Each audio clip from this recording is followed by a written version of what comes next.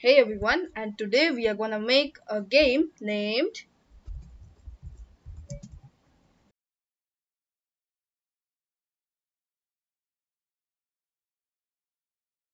Okay, so it's a breakout game, and Warframe uploaded a video, but still I wanted to make because the code was complex.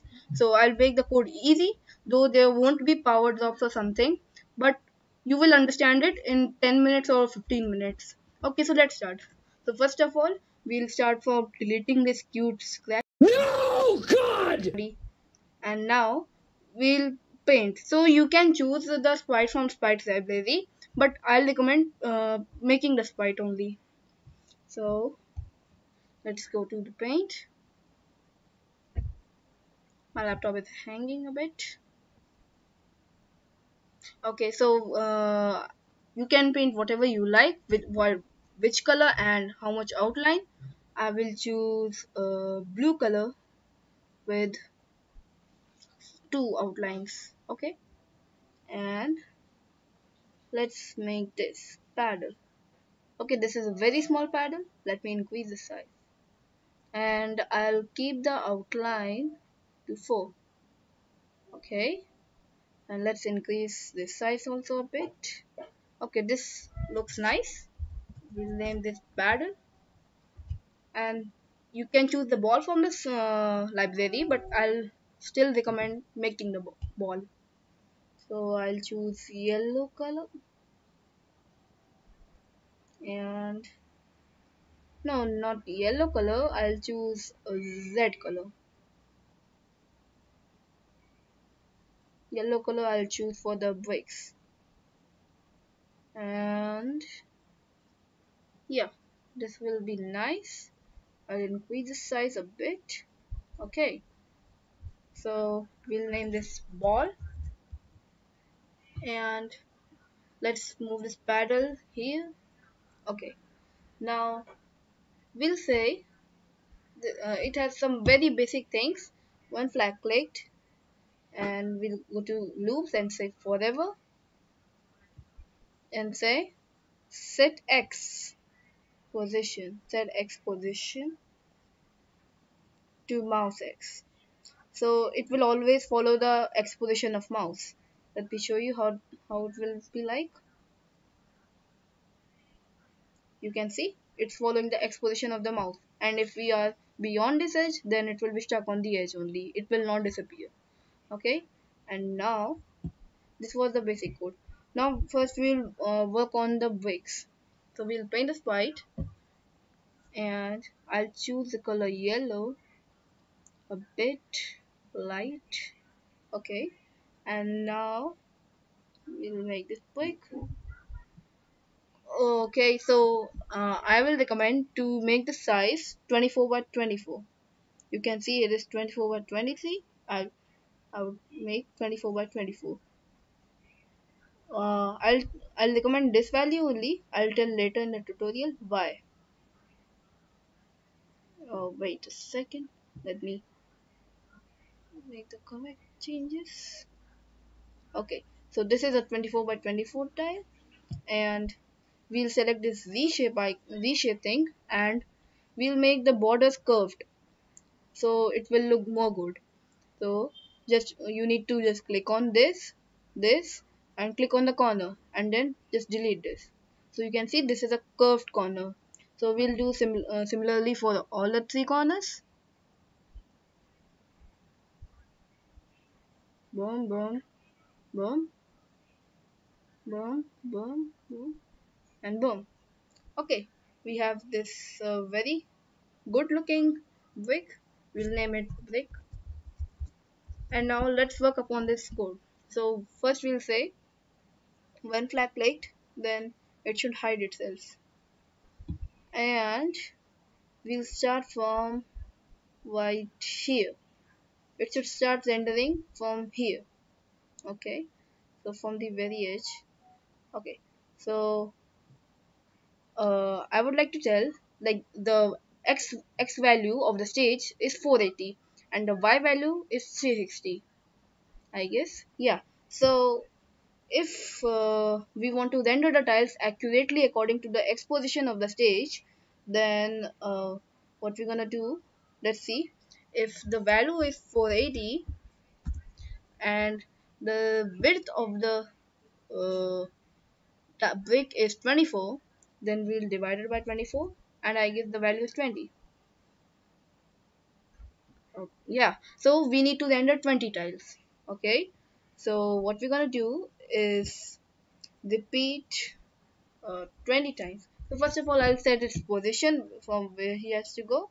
It will be go to, and we'll set it negative 240, negative 240. Okay, and let's say repeat 20 times. It should create clone of itself. Okay, so we'll say create clone of itself, and it has to change its x position by the width. So the width is 24, so we'll keep the value as 24. Okay, let us, okay, and we'll say when I start as a clone, it should show itself. So the original sprite won't be shown, but the clones will be shown. Let's see what's happening. Uh, yeah, it kind of works. It's a bit glitching. Let's set the x position to negative 230. Now let's see. Okay, this is cool. These bricks are cool. But yeah, but you can see this animation, like it is taking time to render, so we don't want it. Many of you would like this as an animation, but I won't prefer it for this tutorial. So what we can do is just go to my blocks and make a custom block, and we will name it as render bricks, and check this run without screen refresh box. This is very important. And just this block will come define render bricks, and just put all the stuff right here, uh, all the stuff right here. And when flag click, just drag this block render bricks right below it. Okay, so now if we see, you can see there's no rendering thing, because the rendering part is super fast. Okay, so we don't want only this layer, we need more than 4 layers. Okay, so we want the bricks to render at the bottom of this also.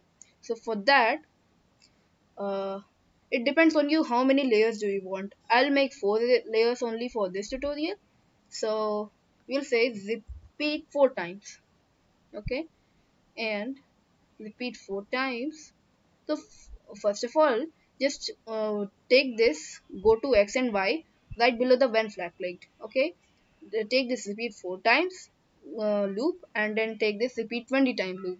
Put it right here, and now we will forever set like whenever it goes to the next layer, so it should set its X position to negative 230 again.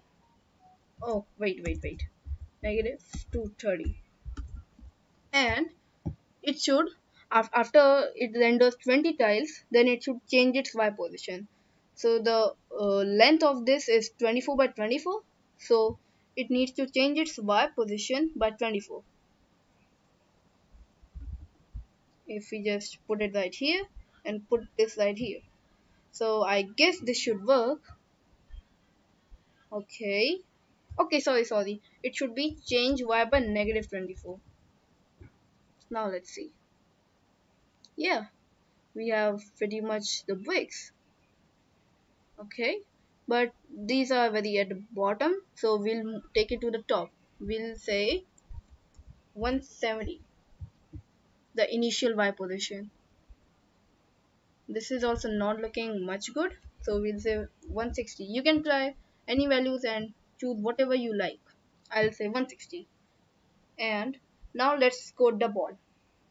So first of all, when flag clicked forever, and then we'll say that it should move 10 steps, and at the starting it should point in direction 180 so that it points at the bottom. Okay, and at the starting also it should go to 0 and 0. Okay, so now it should forever move 10 steps, and let's say if touching touching paddle, then it should get deflect back. So for that we'll use turn. Wait a second. Turn, and now we'll not choose only 180-degree, we'll choose a random value within a range. So I'll choose pick random 140 to 180. Disclaimer, don't use more than 180 degrees, else it will glitch. Okay, so we'll also use this if on edge bounce. So whenever it will be on edge, it will turn 180 degrees. So we'll use that in this below this. Okay, so I think now we also want this that when the ball touches the wick, it should then also get deflected back. So for that we'll say we'll take an OR operator, put this in the left, and we'll use another touching, and we'll use uh, wick. So if it touches the paddle of wick, then it should just deflect back. So this should work hopefully. Oh wait a second. Yeah, it is deflecting back. But as you can see, nothing is happening. The wicks are not getting despawned. So for that, what we're gonna do is just go to the wicks. You can remove this thing. And now what we'll say that if, so first we'll take a forever loop in the when I started the clone, and forever loop, and then an if statement, and say if touching ball,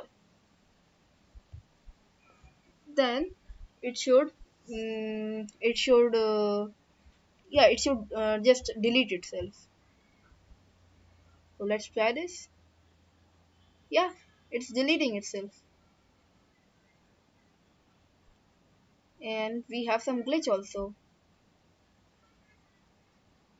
and you can see that it's deleting two wicks at a time, and this ball thing is also glitching.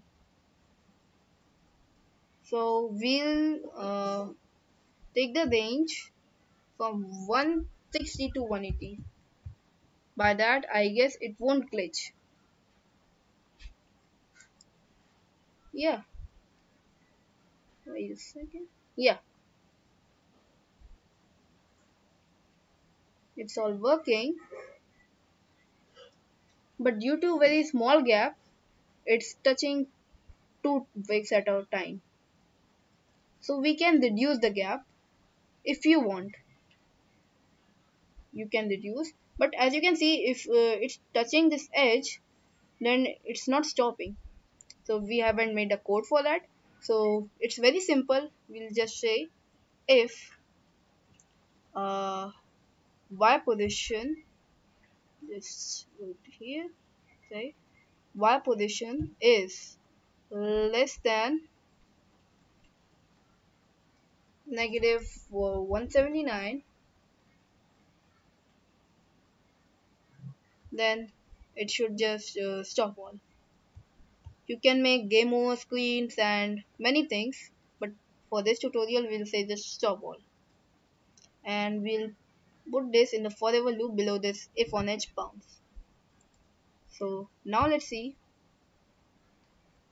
Uh, uh, oh, it should be negative 179, not no, 179. Now let's see. Um, Wait, it's not working. We'll okay. Let me see. Okay, we'll choose a bit less, a larger value. It will be negative 160. Let's try this. Yeah, you can see it's over. And everything is working. It's all good. And wait a second. Okay, everything is working for now. So this was all for this video. If you enjoyed it, then give it a thumbs up and subscribe too if you haven't already. So this was all for this video. Thank you guys for watching, and I'll see you in the next time.